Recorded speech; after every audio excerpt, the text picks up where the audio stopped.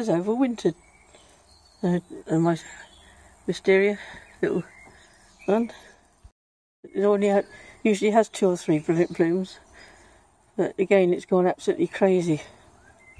Just thought I'd show you how beautiful. Look at those. Look, everything is absolutely stunning this year.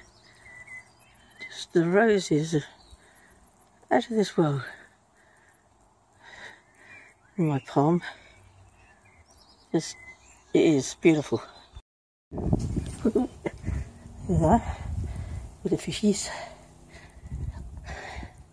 my king cups, the bird bath and the feeders. They got all the palm and the bamboos in the back, and then my things, and my new bay trees coming on well, and my azalea, and the rose bushes at the back, and my lily. So that's my oh, hang on, no. And then all the way along there, as far as you can see, is another blackberry. There's my rose bush on the side, and my new clematis. It would be gorgeous because they go all the way up there. The fruit trees.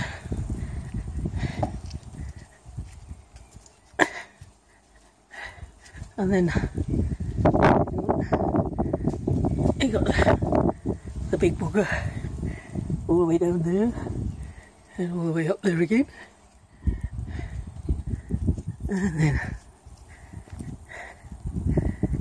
peony and some poppies coming out there. And a load more peonies.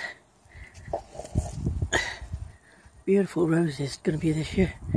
Absolutely stonking. Some foxgloves. I think they're from your seeds. And then some down there. And my big cordyline. And the aces and daddy's crops. And you've got all the bits along there. Like lavender going to come out soon. And then you've got the bits in the front.